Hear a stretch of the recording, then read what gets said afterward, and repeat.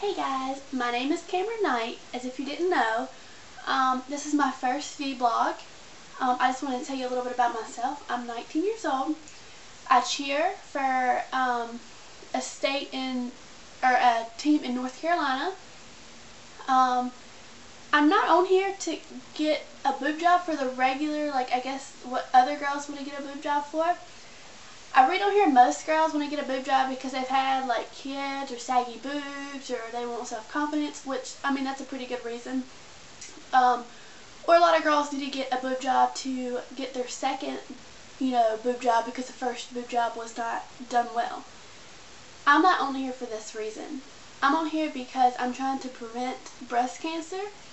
It's something that runs in my family. On my mother's side, every lady has had breast cancer.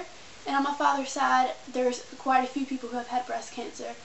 I've had doctors tell me that there's a good chance that I'm going to get breast cancer. So in order to stop it, you do a simple operation which takes out the tissues in your breast.